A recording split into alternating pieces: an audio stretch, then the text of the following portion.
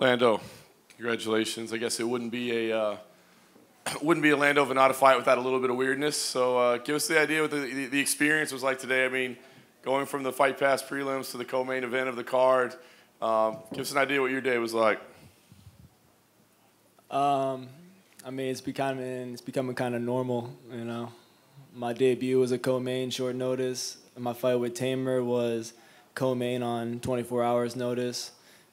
You know, I woke up this morning, was getting ready to go down to the bus, got the word, and went back to sleep, and, you know, just another day.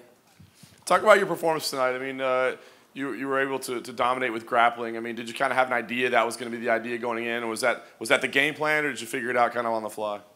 Yeah, we kind of had a game plan to go in, take them down, and do our work on the ground, but just wanted to let it come naturally, just flow with it. You know, we know we had good stand-up, but I got good stand-up too, so I had no problem exchanging in the striking, but looking to take it to the ground once it presented itself.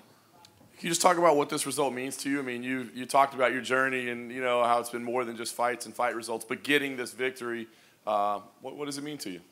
Everything, man. Like, I was backstage beforehand. His song was playing, and I'm out there just looking at the arena. And I was, like, choked up. I was almost at tears. I love this game so much. I enjoy these moments so much. And to go out there and get back in the win column was an absolute pleasure. Last thing for me is you say you wanted to fight Jim Miller. I guess why was that the fight that makes sense? And is there a time that makes sense? I mean, how soon would you like to be back in action? Yeah, man. I've been a big fan of Jim Miller since day one, and I think it'll be a real fun matchup. We're both from the same area of the world. We're both into the same thing, so it'd be an honor to share the cage with them. And you know, I heard Cowboy and Conor are supposed to fight this summer or something. So whenever they get theirs booked, I'd like to get on the same card.